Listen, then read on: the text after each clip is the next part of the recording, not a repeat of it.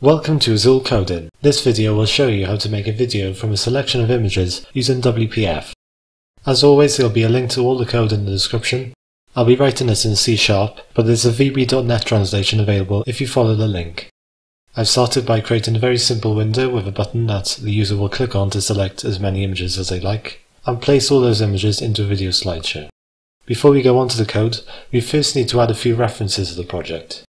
To do this, click on Project in Visual Studio and then Add Reference. The first reference is system.windows.drawing, make sure that's ticked. And the second is system.windows.forms, so we can add an open file dialog. The last thing we need to do is add the video creator package. There are many options available, but I'll be using Accord for this video.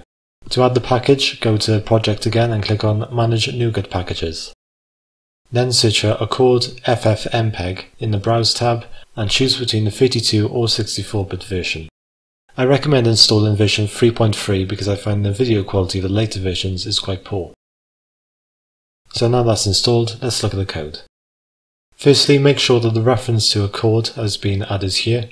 I've started by adding an open file dialog, setting the initial directory and file format filter, making sure the multi-select is set to true.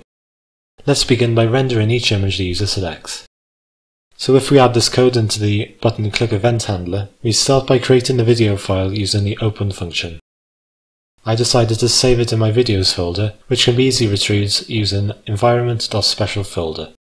And I've set the frame size to full HD quality, frame rate to 10, and the codec to H.264. This is the codec for MP4, and there are multiple other ones to choose from, such as AVI or WMV. The next part of the code is a simple for loop that turns each image into a system.drawing.bitmap at the right size. And then we have to write each frame of the video. Since it's 10 frames per second, 20 here will be 2 seconds spent on every image. To finish off, we'll close the video writer and show a message box. Let's test it and see if it works.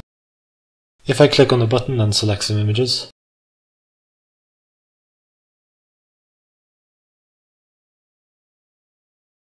and then open the video file. Now you can see that this image that wasn't rectangular like the other one has been stretched. So this takes us on to the next bit, which is scaling images and making sure their aspect ratio is maintained.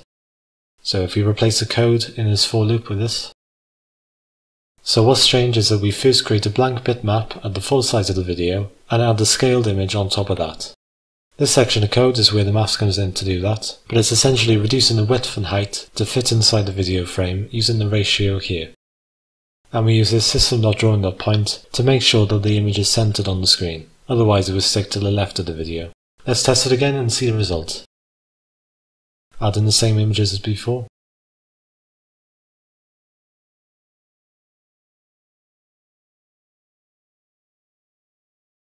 And the image is no longer stretched.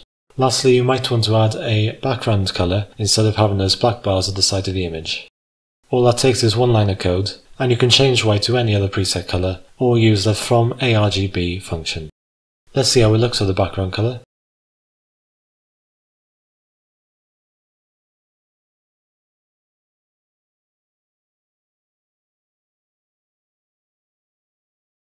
And there we are. So let's summarise what we covered today. First we looked at creating a new video using the open function and writing each frame using a for loop.